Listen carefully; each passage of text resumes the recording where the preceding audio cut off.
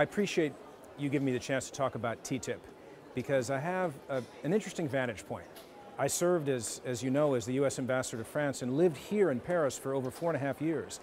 I've come to understand the cultural differences and the emotional issues that underpin this extraordinary deal.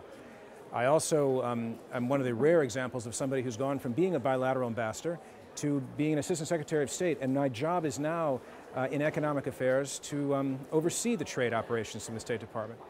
And in addition, before coming to the government, I ran small and medium enterprises. I was a CEO of small companies. So I look at this from many different perspectives. The first thing I do is I realize that America and Europe are the two largest trading partners in the world. With America with its $15 trillion economy and EU with approximately 16, representing almost half the world's GDP.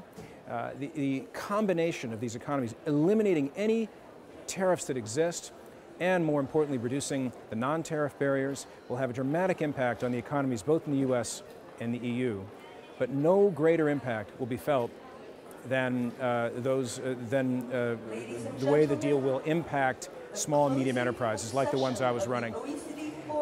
In fact, I'm not sure if people fully understand, but about 99% of all businesses in the US and the EU are small and medium enterprises. About 85% of all net new job creation comes from small and medium enterprises. And there are about 20 million SMEs in the EU and 28 million SMEs in the United States. So think about this. When you reduce tariffs a little bit, everybody benefits. But think about how much the benefit will impact a small business. In some cases, that extra ability to transact could be existential.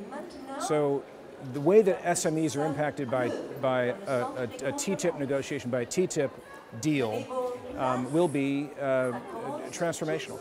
I think it'll have an extraordinary impact on the global economy and certainly the economy of the EU and the US.